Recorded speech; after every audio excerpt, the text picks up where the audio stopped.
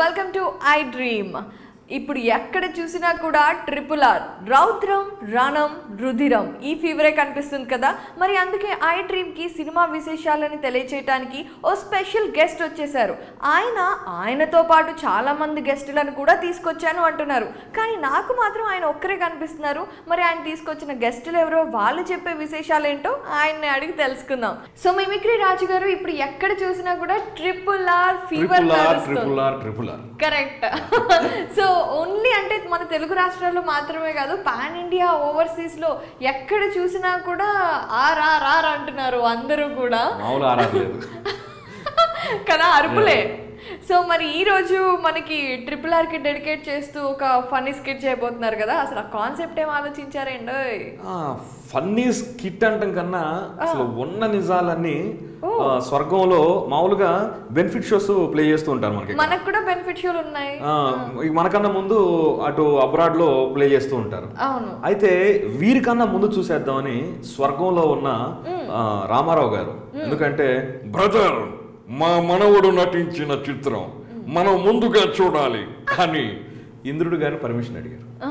ఇంద్రుడు గారిని పర్మిషన్ అడిగితే ఓకే అని ఇంద్రుడు గారు రావు గోపాలరావు గారిని పిలిచి ఈ సినిమా సంబంధించిన ప్రివ్యూ ముందే వేసేద్దాం స్వర్గంలో అని చెప్పమన్నారు. ఇంకా రావు గోపాలరావు గారు వీళ్ళందరూ కూర్చొని ఆ సినిమా గురించి ఏం చేస్తున్నారు, అసలు ఎలా సినిమా అక్కడ టెలికాస్ట్ చేస్తున్నారు అంటే సినిమాని ఎలా చూపిస్తున్నారు అన్నది సందర్భం అనమాట. మరి స్వర్గంలో ఉన్న వాళ్ళు RRR చూసి ఏమంటున్నారు? ఆహా రామారావు గారు, ఎంత సువర్ణ అవకాశం! అసలు మీ మనవడు నటించిన ఈ చిత్రం ఎంతో ముందుగానే చూసేయాలని మీ కుతూహలంతో ఇంద్రుడు గారిని పర్మిషన్ అడిగేయటం, ఆయనేమో ఆ బాధ్యతలు నాకు అప్పచేయటం అయింది.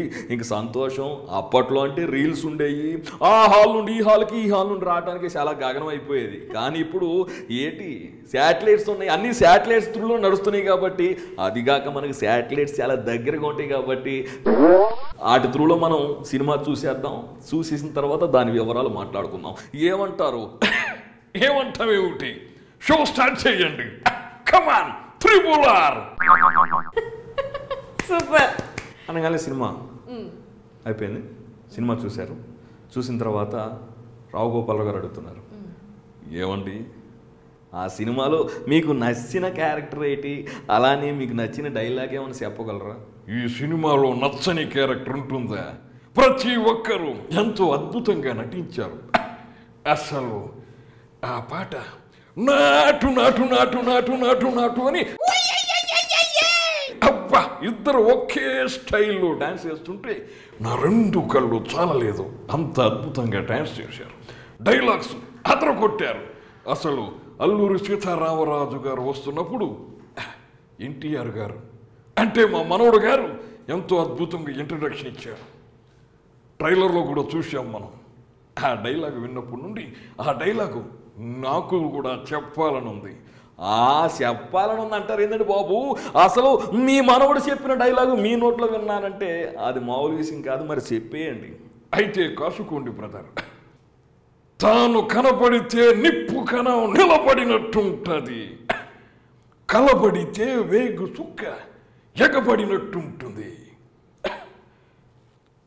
ఆడు ఎదురైతే చావుకైనా చెమట్లు పడతాయి, బాణమైనా బందుకైనా బాంచనంటాయి, ఇంటి పేరు అల్లూరి, సాకింది గోదావరి, మా అన్న అల్లూరి సీతారామరాజు.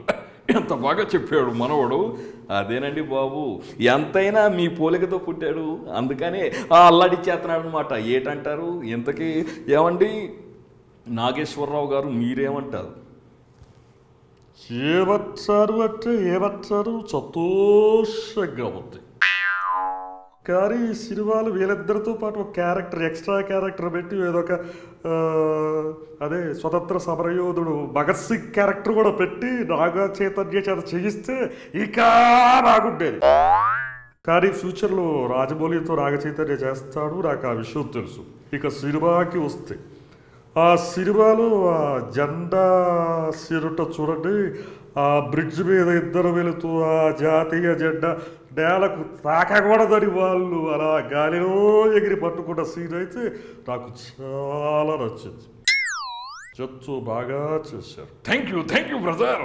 రామారావు గారు, నేను ఇంతగా ఆనందపడుతున్నానంటే రామారావుగా మా అబ్బాయి, మా మనవడు అంత బాగా నటించాడు. అవునండి బాబు, మామూలు విషయం. ఇంతకీ అల్లు రామలింగయ్య గారు మీరేమంటారు?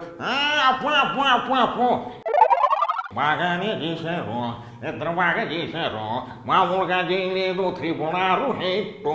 ఏమంటారు? అప్పు అప్పు అప్పు. ఆహా, మీరు ఎంత ఖుషిగా ఉన్నారో చూస్తుంటేనే అర్థమవుతుంది. మాట్లాడండి అంటే మీరు పాటలతో మరి మీ ఆనందాన్ని వ్యక్తం చేసేస్తున్నారు. అదండి, ఎలా ఉందంటే సినిమా, నేను కూడా నా అభిప్రాయాలు చెప్పాలి కదా. అసలు నిజంగా సినిమా చూస్తున్నావా లేకపోతే ఒక 60-70 సంవత్సరాలు వెనక్కి వెళ్ళిపోయామా అన్నట్టు ఉంటుంది. ఒక టైం మిషన్లోకి వెళ్ళినట్టు ఆ క్యారెక్టర్లు కానీ, ఆ సీన్లు కానీ, ఆ కాస్ట్యూమ్స్ కానీ ఆహా అద్దరగొట్టారు రాజమౌళి గారు. అలానే రమారాజమౌళి గారు అద్భుతం. మీరు కాస్ట్యూమింగ్, మీ ఫ్యాషనింగ్, మీ డిజైనింగ్ అద్రహం అనుకోండి, ఏటంటారు? అయితే అసలు అల్లూరి సీతారామరాజుగా సూపర్ స్టార్ కృష్ణ గారు చేశారు కదా, సో అప్పుడు వాళ్ళందరూ చాలా మెచ్చుకున్నారు. సీనియర్ ఎన్టీఆర్ కానివ్వండి, నాగేశ్వరరావు గారు కానివ్వండి, వాళ్ళందరూ.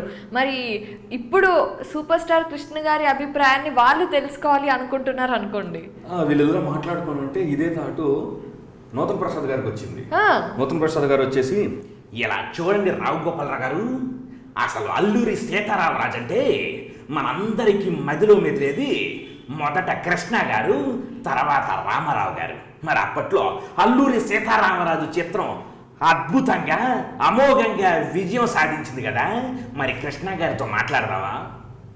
చాలా చక్కగా గుర్తు చేశారు. అప్పుడు అల్లూరి సీతారామరాజు సినిమా మేము కూడా చేద్దాం అనుకున్నాం. కానీ సూపర్ స్టార్ కృష్ణ గారు చేసిన తర్వాత, ఆ సినిమా చూసిన తర్వాత ఇంత బాగా ఎవరో చెయ్యలేరు అని మేము ఆ సినిమాని విరమించుకున్నాం. మరి కృష్ణ గారితో మాట్లాడదాం. అలానేనండి బాబు. మరి కృష్ణ గారికి ఎక్కడ ఒక ఫోన్ కనెక్షన్ కలిపేద్దాం. అర్థమైంది కదా. మరి కృష్ణ గారికి ఫోన్ కలిపేయండి. హలో, ఏమండి కృష్ణ గారు, స్వర్గం నుండి మాట్లాడుతున్నానండి. నేను రావు గోపాలరావు గారిని. రావుగోపాలరావు గారు ఎలా ఉన్నారు? ఎలా ఉంటాం ఏంటండి, ఓ పక్క రంభా ఊరోసి మేనకలతో డాన్సింగులు, ఆ తర్వాత పాల సముద్రంలో ఈదింగులు, అదే స్విమ్మింగులు, ఇలా ఒకటా రెండా స్వర్గంలో చాలా ఆనందంగా ఉన్నాము. ఇప్పుడు నాకెందుకు కాల్ చేశారు? ఎందుకంటే మరి R సినిమాలో అల్లూరి సీతారామరాజు క్యారెక్టర్ ఉంది కదా. ఒక్క నిమిషం బ్రదర్, ఆ విషయం నేను మాట్లాడతాను. అప్పుడు అల్లూరి సీతారామరాజు క్యారెక్టర్ నేను చేయకుండా మీరు చేస్తే శభాష్ అన్నాను కదా. అల్లూరి సీతారామరాజు పాత్రతో ఈరోజు R ఎంతో అద్భుతంగా ముందుకు వెళుతుంది. ఆ క్యారెక్టర్ మీరు చేశారు కాబట్టి ఆ క్యారెక్టర్ గురించి మీరు చెబుతారని స్వర్గం నుండి మీకు ఫోన్ చేస్తున్నాం, అంతే. నాకు చాలా సంతోషంగా ఉంది. నేను అప్పుడు చేసిన అల్లూరి సీతారామరాజు క్యారెక్టర్ ఇప్పుడు చరణ్ బాబు చేశాడు. అలానే కొమరం భీమ్ క్యారెక్టర్ కూడా ఎన్టీఆర్ బాగా చేశాడు. ఆ సినిమా చూస్తున్నప్పుడు నేను ఆ సినిమాలో చెప్పిన డైలాగ్ నాకు గుర్తుకొచ్చింది. మీకోసం చెప్తాను. చెప్తాను అంటారేందండి బాబు, మీరు డైలాగ్ చెప్తుంటే మేము వినాలని ఎదురు చూస్తున్నాం. అందుకే కదా మీకు కరెక్టింగ్ చేసేసింది. మరి చెప్పేయండి. ఓకే, అందరూ ఉన్నారు కదా అక్కడ? అల్లు రామలింగయ్య గారు అక్కడ డైలాగ్ చెప్పారు కదా, మీరు పక్కకి పోతారండి. వచ్చేయండి.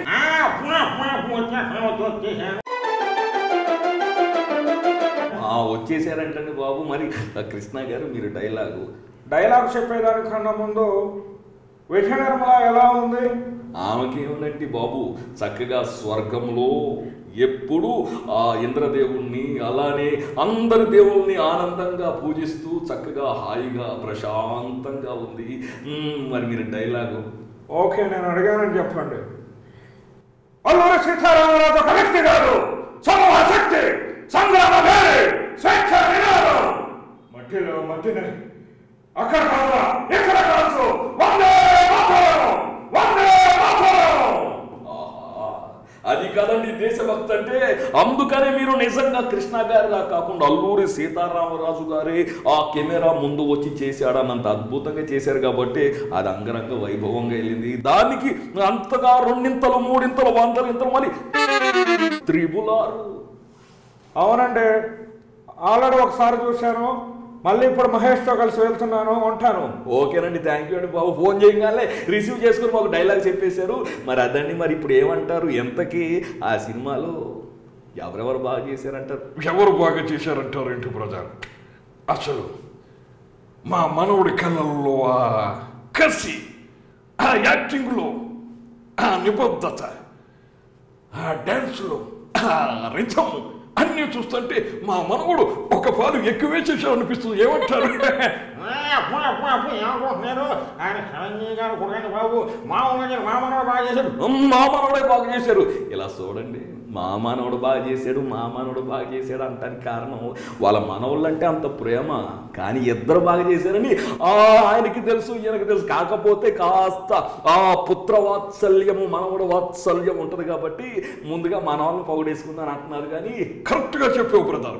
నేను తర్వాత రామ్ చరణ్ కూడా అద్భుతంగా చేశాడు అనే లోపు మీరు అలా కలిసిపోయి మా ఇద్దరికి సంధి కలిపారు. సరేలేండి, మీరు మరీ కామెడీలు చేసేస్తారు. మరి ఏంటంటారు? Thank you very much. Mimicry రాజు గారు సూపర్ గా స్వర్గంలో ఉన్న అల్లు రామలింగయ్య గారు, సీనియర్ ఎన్టీఆర్ గారు RRR చూస్తే ఎలా ఫీల్ అవుతారు, ఎంత ఆనందంగా ఉంటారు అనే విషయాన్ని చాలా చక్కగా ఒక కామెడీ పరంగా చాలా చక్కగా తెలియజేశారు. థ్యాంక్ యూ సో మచ్ అండి. Thank you so much. RRR చూసిన తర్వాత వెంటనే స్టూడియో పిలిచి దాని స్పందన సంథింగ్ వెరైటీగా తెలియజేయాలని మీరు అడగటం, వెంటనే ఆ స్వర్గంలో ఉన్న వాళ్ళందరినీ ఇక్కడికి iDreamకి తెచ్చి మంచిగా RRR ఒక సంచలనాన్ని మనం చెప్పాము. ఇంకా సినిమా చూడండి, భలే ఉందని చెప్పాల్సిన పని లేదు. డిఫాల్ట్గా అద్భుతం, చూసేయండి.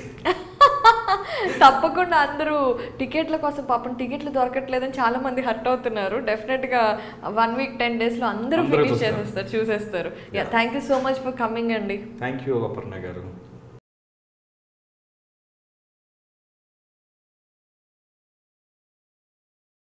Hi, this is Isha Chavla. This is Manara Chopra. Hi, this is Kartikeya. నేను director తేజాని. Press the bell icon for more updates. For more such videos, please subscribe to iDream. For more videos, please subscribe to iDream. For more videos, please subscribe to iDream. And you're watching iDream Media. Please like, share, and subscribe to the channel. And don't forget to subscribe to iDream. Please subscribe iDream Media. Do subscribe to iDream. Subscribe to iDream Media. Do subscribe to iDream Media. Don't forget to subscribe. Click on the button below. Don't forget to subscribe to iDream.